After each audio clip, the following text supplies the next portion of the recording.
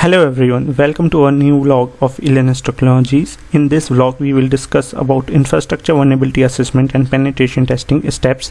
The content of this vlog is already present on our website blogs.linux-technologies. Please check out this vlog, link is present in this video description. This vlog focuses only on the theoretical part.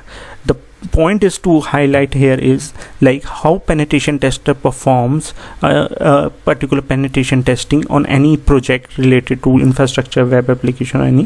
What are the standard steps basically a penetration tester will follow or ethical hacker will follow, or I can say malicious user, also malicious hacker can follow that one to perform such steps. While performing such steps, steps can help you to basically find out the loopholes, to achieve your goal basically in the particular pen test. Okay, let's start with our new blog, and the topic is like how to perform infrastructure vulnerability assessment and penetration testing, in which will explain how to perform Infra VAPT in theoretically. So as you are already seeing my screen, this is our blog, so you can also check out this from our website. So in this vlog we are explaining some important steps, basically how to perform infrastructure vulnerability assessment and penetration testing. There are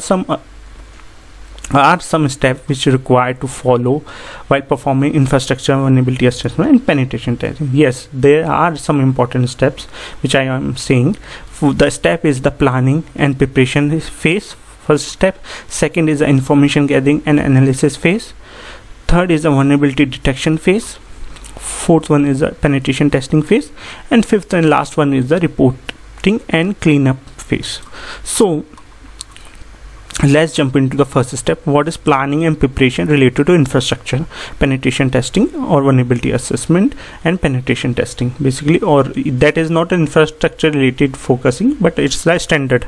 If suppose any pen test has been assigned to you, how you have to follow the steps. Standard steps are there.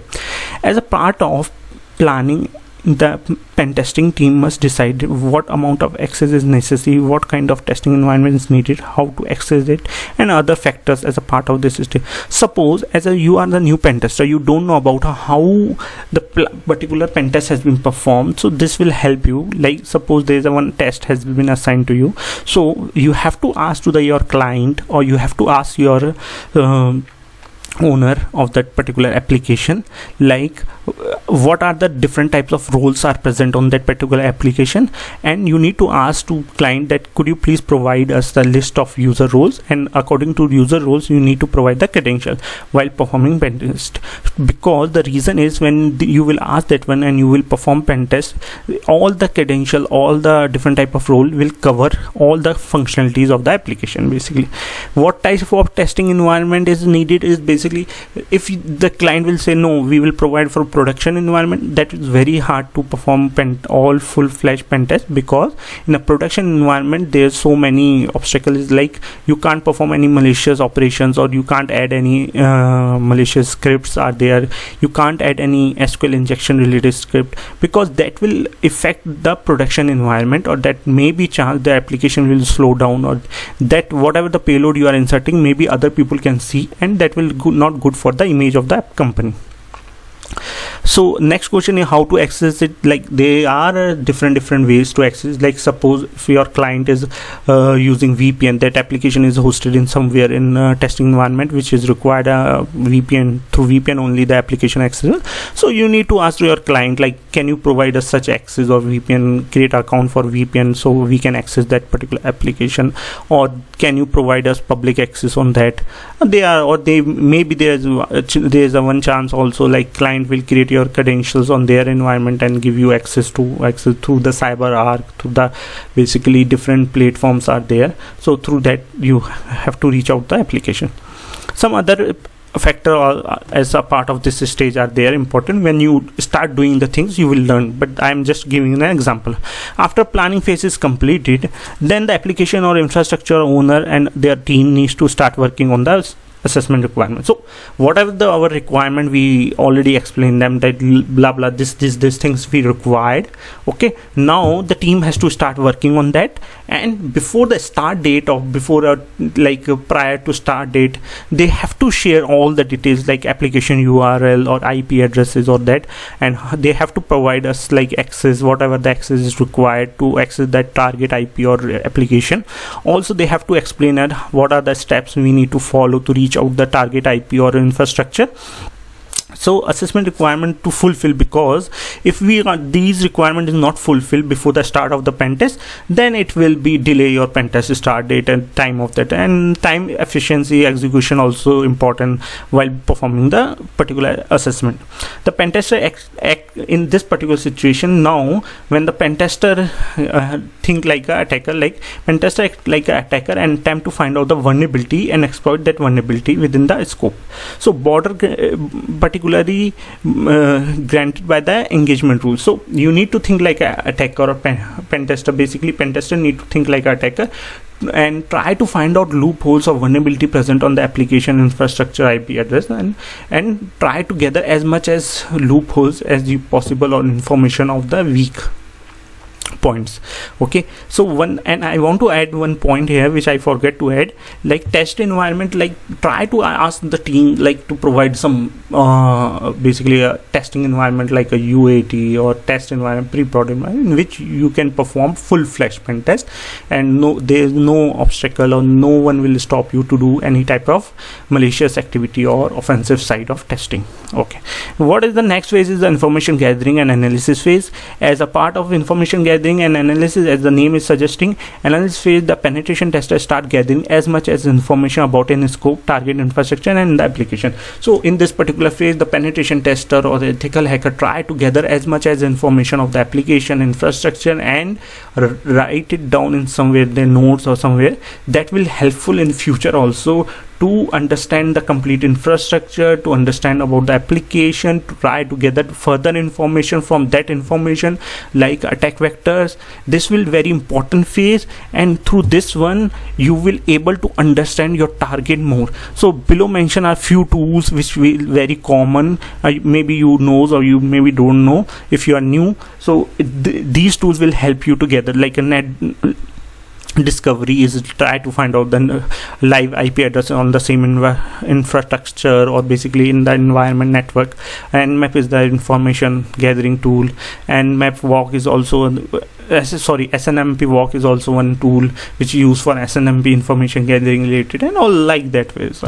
Next phase is the vulnerability detection phase. So in this particular phase, the penetration tester try to gather the vulnerabilities, try to gather the information or loophole which is present on this application or infrastructure. As a part of vulnerability detection phase, the penetration tester use multiple tools and technique to find out loopholes of vulnerability which are present on infrastructure and application. And these tools like you can use, as already mentioned, Nessus, Nmap, Nikto, Wireshark. So these are the common tools which will help you to sometimes like Nmap also. There's some Nmap scripts are there which will help you to find out the loopholes or vulnerabilities, which is vulnerable or not. Nessus is a very good scanning tool which will find out the multiple vulnerabilities present on an infrastructure or application.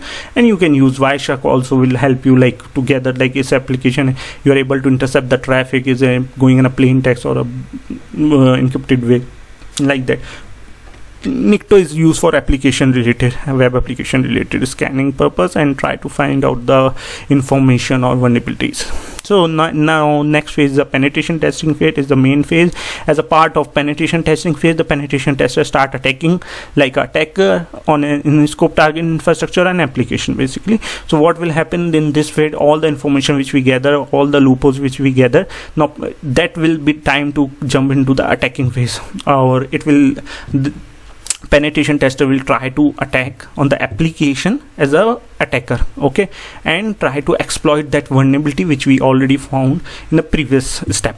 Okay, so similarly these tools are also used in that, like Metasploit also use, Nmap also use. I told you the scripts are there, SNMP walk also use to exploit the thing like that. Next and final phase is the reporting phase. After this completed and all the screenshot you had taken, all the POCs you had taken, proof of concept and all the things which you have completed your testing phase as per the SLA, like as per the time duration.